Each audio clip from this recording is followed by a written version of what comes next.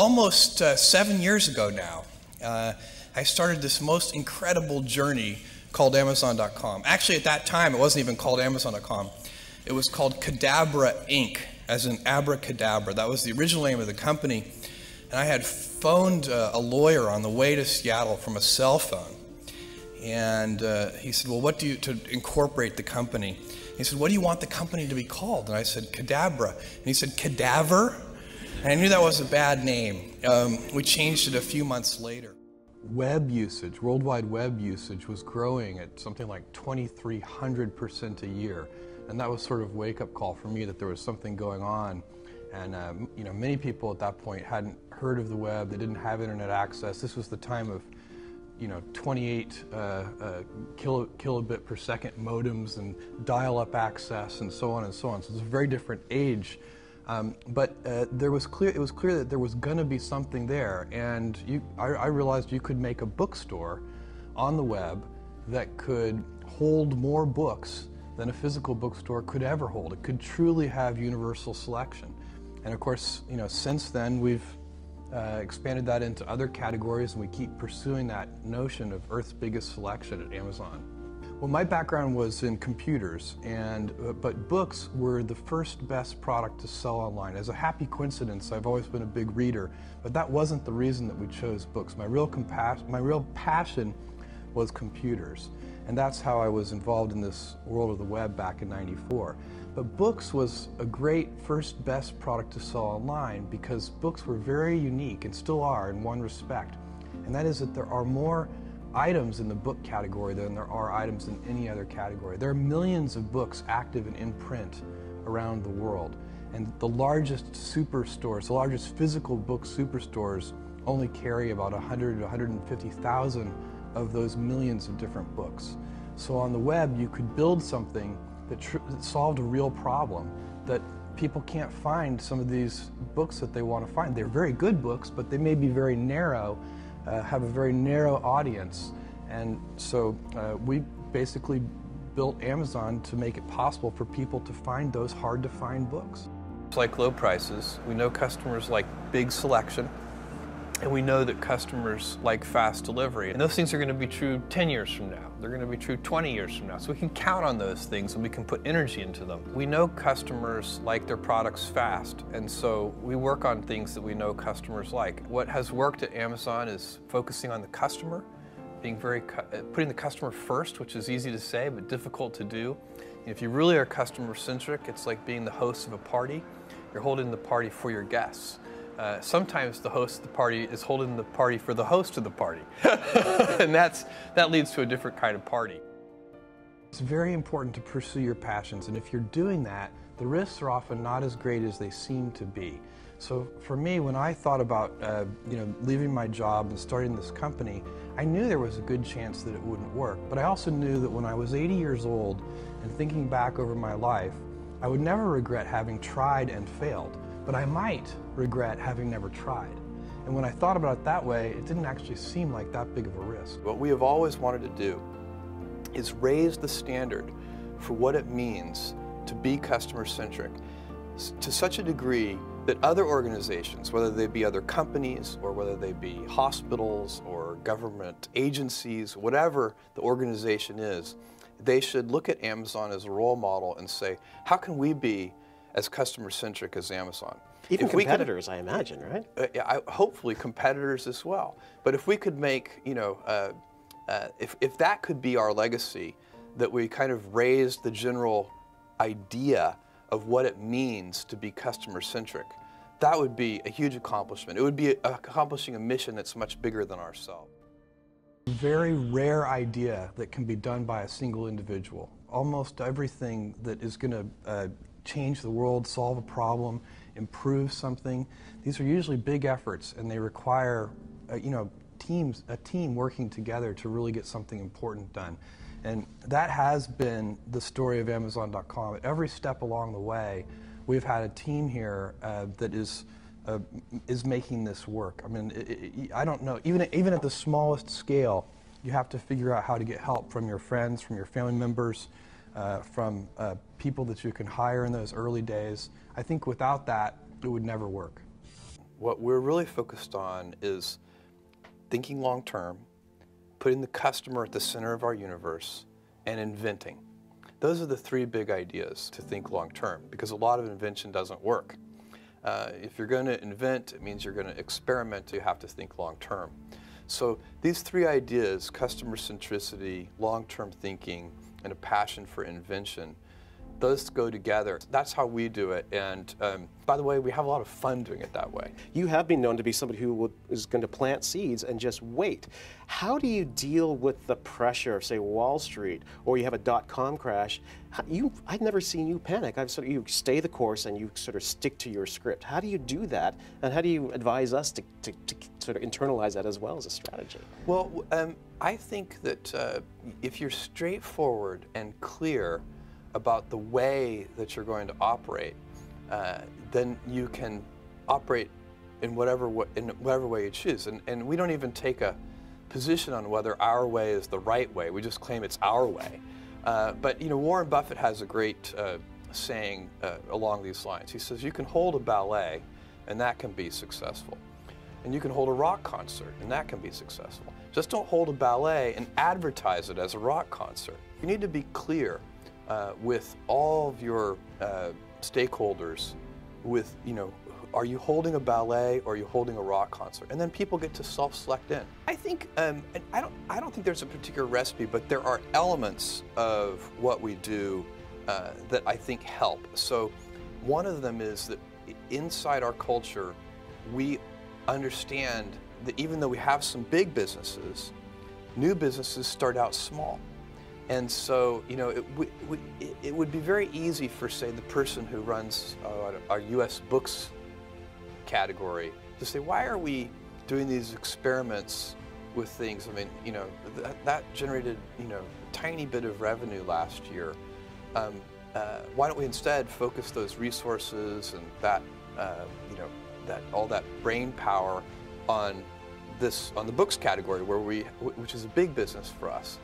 And instead, that would be a natural thing to have happen, but instead inside Amazon, when a new business, reaches some small milestone of sales, email messages go around and everybody's, giving virtual high fives for reaching that milestone. And I think it's because we know from our past experiences that big things start small. The biggest oak starts from an acorn, and you've got to recognize, if you want to do anything new, you've got to be willing to let that acorn grow into a little sapling and then finally into a small tree, and maybe one day it'll be a big business on its own. Done so well at Amazon is you've undercut all of your rivals by keeping the prices low. Does that same strategy apply to tablets? Yes, our approach is premium products at non-premium prices. So we sell the hardware at break even, so we don't try to make any money when we sell this hardware. And we hope to make money when people use the devices, not when they buy the devices. And so that's a very different approach from most companies.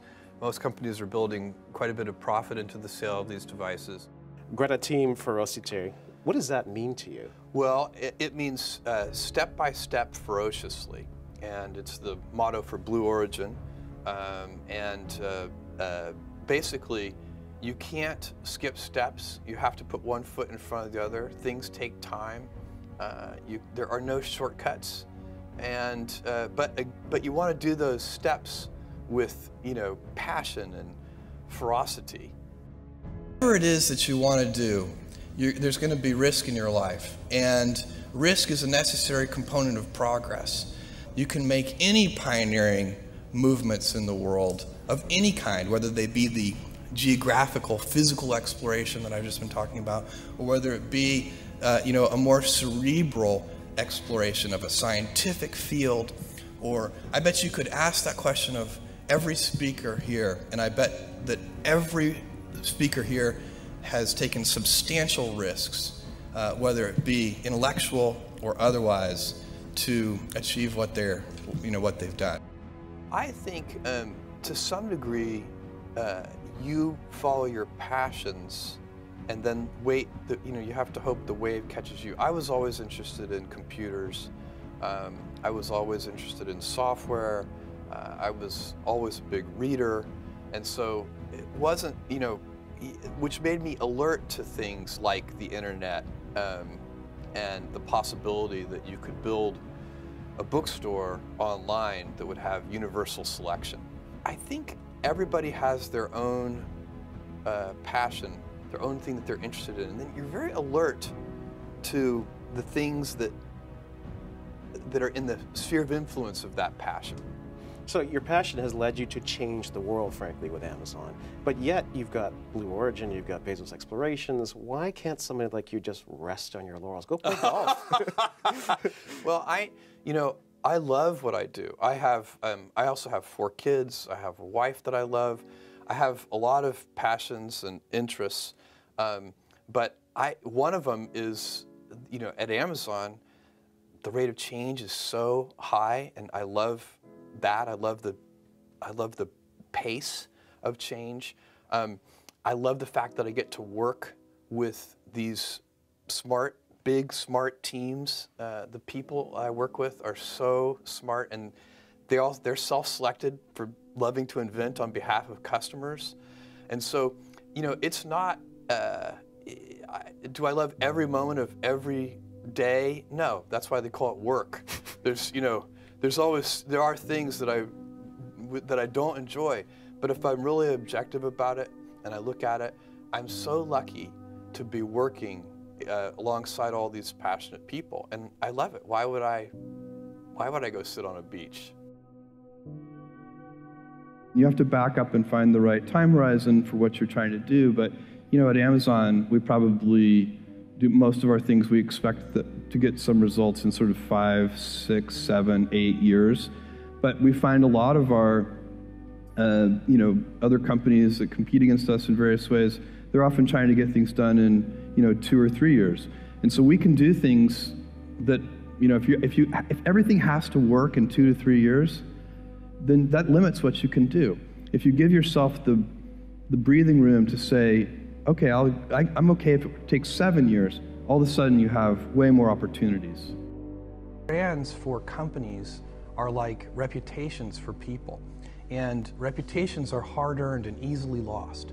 So the most important intellectual property that a company can have is, for us, it's Amazon. It's that name, but what it stands for. And we've worked very hard to earn trust. You can't ask for trust. You just have to do it the hard way, one step at a time. You make a promise and then fulfill the promise. You say, we'll deliver this to you, tomorrow, and then you actually deliver it tomorrow.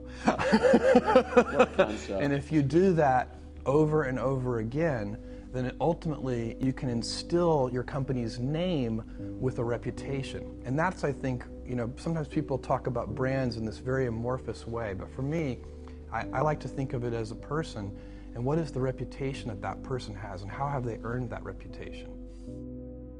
I always wanted to please. It was one of the things, and I think one of the things that these teachers who are really, really good do is they recognize that their students, they create that environment where you can be very satisfied by the process of learning that's going on. So it's like anything. If you do something and you find it to be a very satisfying experience, then you want to do more of it. And so the great teachers somehow convey in their very attitude and their words and their actions and everything they do that this is an important thing you're learning. And by doing that, you end up wanting to do more of it and more of it and more of it. And I think that's a real talent that some people have to kind of convey the importance of that and to reflect it back to the student. It's not easy to make things different. I mean, it's not difficult. It's not hard to make things different, but it is hard to make things different and better. Most of the solutions, most of the problems in the world already have solutions of one kind or another. All of those solutions can be improved upon. There's no chance that anything is perfected yet. I don't believe that. But all those solutions are highly evolved, and they've been, people have been working on solutions to most problems for a long time. But still, somebody, it wasn't that long ago, somebody figured out that you should add wheels to suitcases. Pretty good improvement. When we were Amazon.toast, we only had 100 and, when we were declared Amazon.toast, I think we had 150 employees. Barnes & Noble had 30,000 employees. And somebody wrote an article that said, you know, Amazon has had a great 2-year run, but now the big boys have shown up and they're going to steamroll them. And, you know, we had a all hands meeting. I called all 150 employees together. I said, look, because everybody's worried about it. Every employee has read the Amazon.toast article. Every mother of every employee has read the Amazon.toast article and has called and said, your father and mother who live here in New York. Yeah, are you okay? Yeah. And so we had an all hands meeting and I said, look, you should wake up worried, terrified every morning, but don't be worried about our competitors because they're never going to send us any money anyway. Let's be worried about our customers and stay heads down focused. It's hard work, so it's easy to have ideas. It's very hard to turn an idea into a successful product. There are a lot of steps in between and it takes persistence, relentlessness. So I always tell people who are, you know, who think they want to be entrepreneurs, you need a combination of stubborn relentlessness and flexibility. And you have to know when to be which. And basically you need to be stubborn on your vision because otherwise it'll be too easy to give up. But you need to be very flexible on the details because as you go along pursuing your vision, you'll find that some of your preconceptions were wrong. And you're going to need to be able to change those things. So I think taking an idea successfully all the way to the market and turning it into a real product that people care about and that really improves people's lives is a lot of hard work. It often doesn't make sense for us to think of it as a pitched battle. You know, sometimes people think about business as it's kind of like a sporting event. There's a winner and a loser. It's not a zero-sum game. It usually isn't. I'm sure there are cases where, but most often, industries succeed. So I can tell you, I think e-commerce is succeeding. And the way we think about it, nobody else has to fail for us to do well. I think ebooks is like that. I think there are going to be many winners. I think ebooks is going to be a huge industry. I think it's always hard to know why you're drawn to a particular thing. I think part of it is if you have a facility with that thing, then of course it's satisfying to do it, and so in a way that's self-reinforcing. And certainly I always had a facility with computers. I always got along well with them, and it was, you know, they're such extraordinary tools. I mean, you can teach them to do things, and then they actually do them. I mean, it's a kind of an incredible tool that we've built here in the 20th century. And that was a love affair that really did start in 4th grade. And then by the time I got to high school, I think when I was in 11th grade, I got an Apple II Plus and you know, continued fooling around with computers. And then by the time I got to Princeton, I was you know, taking all the computer classes and actually not just learning how to hack, but learning about algorithms and you know, some of the mathematics behind computer science. And it's fascinating. I mean, it's really a very involving and fun subject. Our focus is going to be, you know what, we'll try to pay attention to those competitors, but we're not going to obsess over them. We're going to obsess over readers, and that because those are the people who are buying that device. And we're going to make it, and it's not just a business for us, it's a mission for us. And missionaries build better products. You cannot invent and pioneer if you cannot accept failure. To invent, you need to experiment. And if you know in advance that it's going to work, it is not an experiment. And so that's a very important thing. You know, they are inseparable twins, failure and invention. And so you have to be willing to do that. And it's embarrassing to fail. You know, it's always embarrassing to fail. But you have to say, no, that's not how this works. If I said to you, you have a 10% chance with a particular decision, a 10% chance of a 100x return, you should take that bet every time. But you're still going to be wrong 9 out of 10 times, and it's going to feel bad 9 out of 10 times. And with technology, the outcomes, the results can be very long-tailed. The payoff can be very asymmetric, which is why you should do so much experimentation.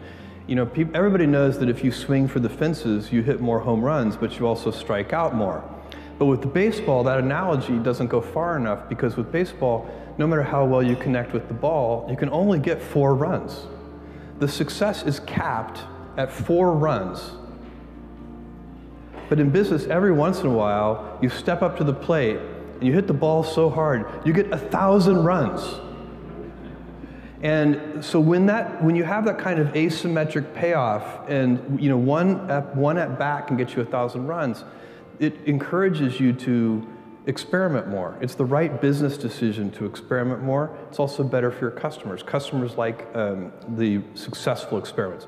You are 23 years old is that you don't already know everything. It turns out, I mean, as I suspect, you know, people learn more and more as they get older, that you seem to realize that you know less and less every year that goes by. I can only imagine that by the time I'm, you know, 70, I will realize I know nothing. Thing for companies is you need to be nimble and robust. So you need to be able to take a punch, and you also need to be quick and innovative and doing new things at a high speed. That's the best defense against the future. And you have to always be leaning into the future. If you're leaning away from the future is going to win every time. Never, ever, ever lean away from the future.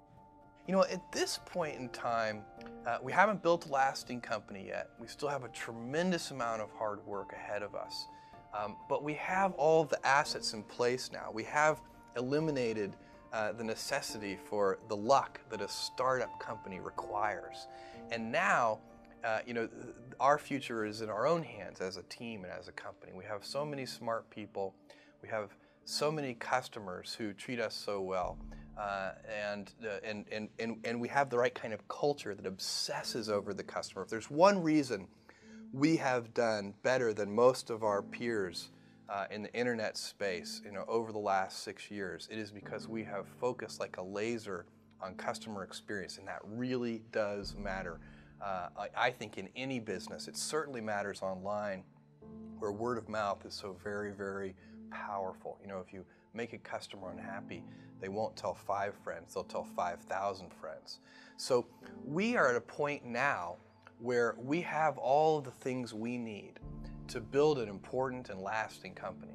And if we don't, it will be shame on us. We all have adversity in our lives. I doubt if you really, you know, if you know somebody, any friend or anybody that you talk to, there's no lack of adversity. And by the way, that's good, because it's what teaches us how to get back up. You fall down, you get back up. It always happens. And you know, you get certain gifts in life, and you want to take advantage of those. But I guess my advice on adversity and success would be to be proud not of your gifts, but of your hard work and your choices. So, you know, you may be, the kinds of gifts you get in life, you know, you might be really good at math. It might be really easy for you. That's a kind of gift. But practicing that math and taking it to the next step, that could be very challenging and hard, and take a lot of sweat.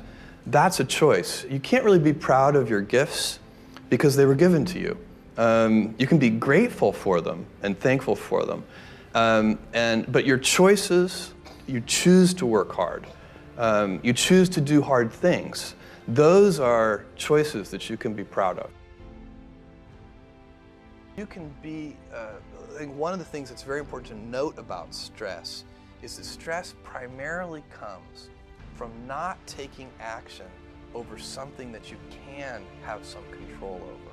So if I find that some particular thing is causing me to have stress, that's a warning flag for me. What it means is there's something that I haven't completely identified, perhaps in my conscious mind, that is bothering me, and I haven't yet taken any action on it. I find as soon as I identify it and make the first phone call or send off the first email message or whatever it is that we're going to do to start to address that situation, even if it's not solved, the mere fact that we're addressing it dramatically reduces any stress that might come from it. So stress comes from ignoring things that you shouldn't be ignoring, I think in large part. So stress doesn't come, people get stress wrong all the time, in my opinion. Stress doesn't come from hard work, for example. You know, you can be working incredibly hard and loving it. And likewise, you can be out of work and incredibly stressed over that.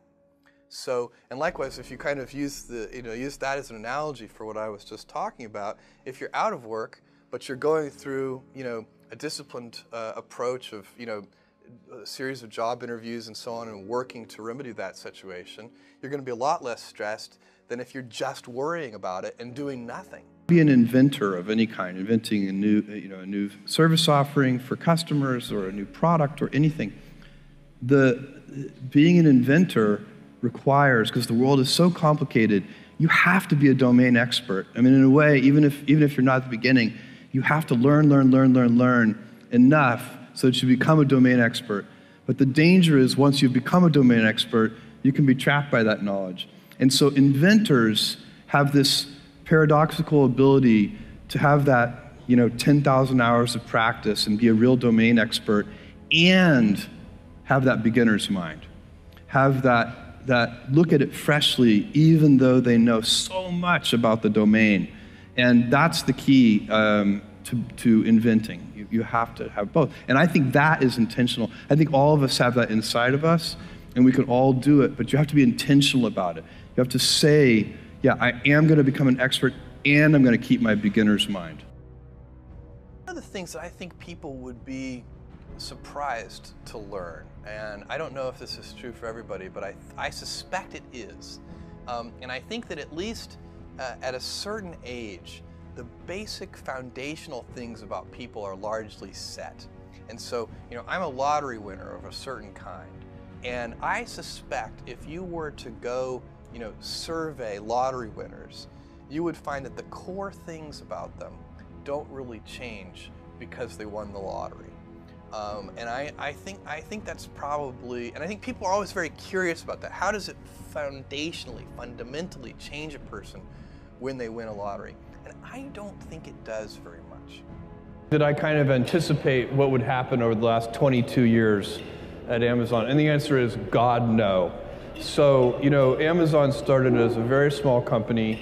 It was me and a few other people. I was driving all the packages to the post office myself in my 1987 Chevy Blazer. When I raised money for Amazon, I had to raise $1 million, which I raised from 22 different investors, $50,000 each. They got 20% of the company for the $1 million. And it was 40 people told me no. So I had to take 60 meetings to get 20 yeses. The first question was always, what's the internet? And I had to walk through that. And this was 1994, early 95. And so did I anticipate, fast forward to today and the current version of it? No. It has been one foot in front of the other. And I think that is true for most businesses, where you kind of proceed adaptively. It's step by step. You figure it out. You have a success, and then you kind of double down on that success, and you figure out what else you can do, what customers want. I find very motivating, and and I think this is probably a very common form of motivation or motive or cause of motivation, is I love people counting on me. And so, today, it's so easy to be motivated because we have millions of customers counting on us at Amazon.com. We've got thousands of investors counting on us. And we've got, we're a team of thousands of employees all counting on each other. And so it's, and that's fun. Since I was 5 years old, that's when Neil Armstrong stepped onto the surface of the moon. I've been kind of passionate about space, rockets, rocket engines, space travel. I became a science fiction reader, and I've always known that I wanted to do something having to do with space, and I've spent a lot of time thinking about it for really almost my whole life. And that's one of the things, you guys will find that you have passions, and having a passion is a gift. I think we all have passions, and you don't get to choose them, they pick you, but you have to be alert to them. You have to be looking for them. And when you find your passion, it's a fantastic gift for you because it gives you direction, it gives you purpose. You can have a job, or you can have a career, or you can have a calling. And the best thing is to have a calling. And if you find your passion, you'll have that, and all your work won't feel like work to you. Do something you're very passionate about. And don't try to chase what is kind of the hot passion of the day. I think we actually saw this, I think you see it all over the place in many different contexts, but I think we saw it in the internet world quite a bit, where, you know, at the sort of peak of the sort of internet, you know, mania in, say, 1999, you found people who were, you know, very passionate about something. They kind of left that job and decided, I'm going to, you know, do something in the internet, because it's, you know, it was almost like the, you know, the 1849 gold rush in a way. I mean, you find that people, if you go back and study the history of the 1849 gold rush, you find that, you know, at that time, everybody who was within shouting distance of California was, you know, they might have been a doctor, but they quit being a doctor and they started panning for gold. And that almost never works. And even if it does work, you know, according to some metric, financial success or whatever it might be, I suspect it leaves you ultimately unsatisfied. So you really need to be very clear with yourself.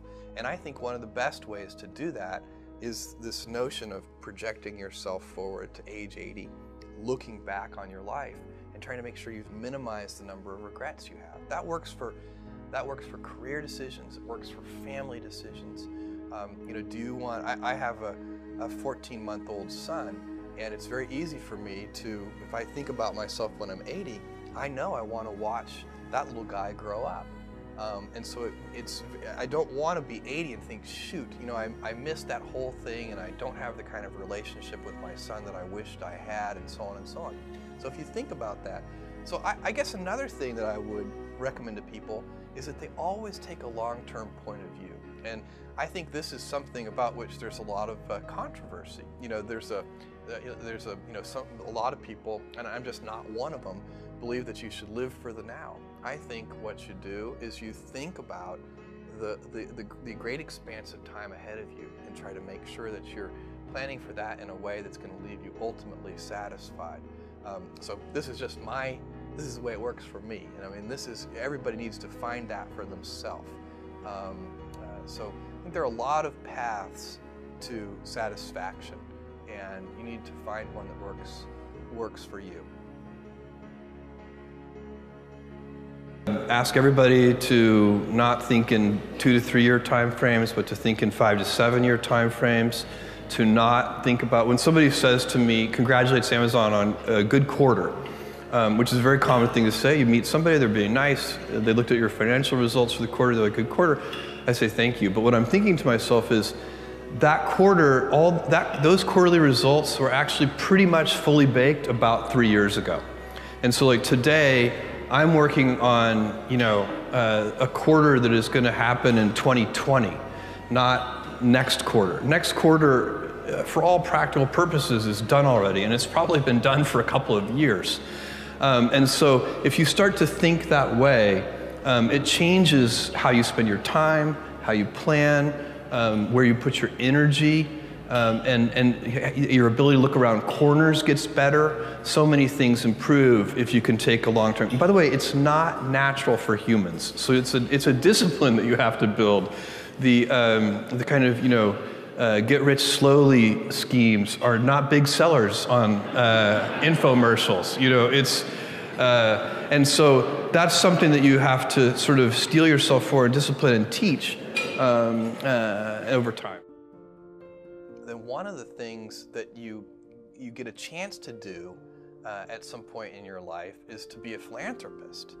And I didn't grow up hoping, boy, maybe I'll be a philanthropist one day. That wasn't ever on my list of, archaeologist, astronaut, those things I wanted to be. Physicist, I never. I think in large part because I never expected to have the means to be a philanthropist. But I think that if you win a lottery of this kind of size, that one of the things that over time you have an obligation to do is to think about the ways that wealth can be used in a highly leveraged way. I also think, by the way, it's really easy to give away money in highly unleveraged ways where it's just a waste of money. And I suspect that it takes as much sort of time, energy, focus, and hard work to effectively give away money as it does to get it in the first place. You can choose. We all get to choose our life stories, and it's the choices that define us, not our gifts. Everybody in this room has many gifts. I have many gifts. You can never be proud of your gifts because they're gifts. They were given to you. You might be, tall, or you might be really good at math, or you might be extremely beautiful or handsome, or there are many gifts, and you can only be proud really of your choices, because those are the things that you are acting on. And one of the most important choices that each of us has, and you know this just as well as I do, is you can choose a life of ease and comfort, or you can choose a life of service and adventure. And when you're 80, which one of those things do you think you're going to be more proud of? You're going to be more proud of having chosen a life of service and adventure.